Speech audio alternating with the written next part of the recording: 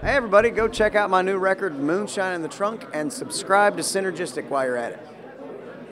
It's wild. The song's only a couple months old, so to hear somebody already sort of cover it, you know, you got Jesse singing a verse and Austin and then the girls, it was a blast for me, and rehearsing with them was fun too, because usually I show up and I sit in that seat the first time I see what they're doing. And so to be a part of a rehearsal with them and watch the way they learn and the way they act, it was fun.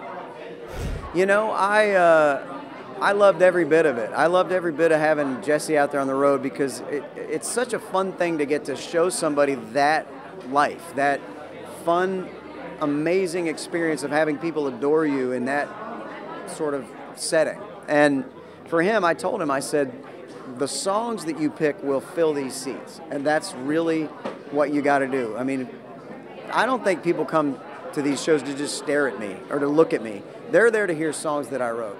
And in his case, sky's the limit if he picks the right ones. So you helped him with the... Sorry? What now? You had that comic, I have to say. I did.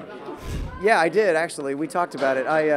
There he is. I said, what are you doing this week? And he said, I'm thinking about Fortunate Son, Fogarty. I went, that's unbelievable. And then I had him sing it for me while he was out there.